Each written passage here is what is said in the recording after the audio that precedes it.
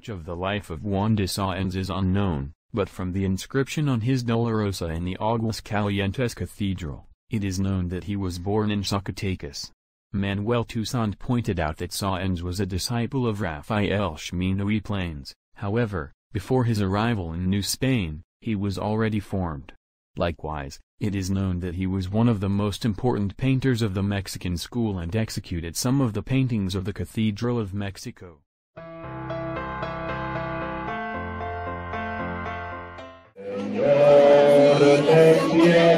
¡Mírala!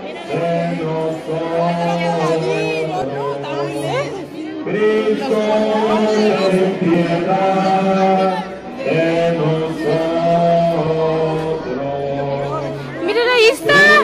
¡Mírala! Not much is known about the painter Juan de Sáenz. From the inscription that his Dolorosa has in the Cathedral of Aguascalientes, we know that he was a native of Zacatecas. In it he also claims to be pro-director in the Mexican Regia Carolina Academia, that is, his pictorial work reached the foundation of the College of the Noble Arts of San Carlos.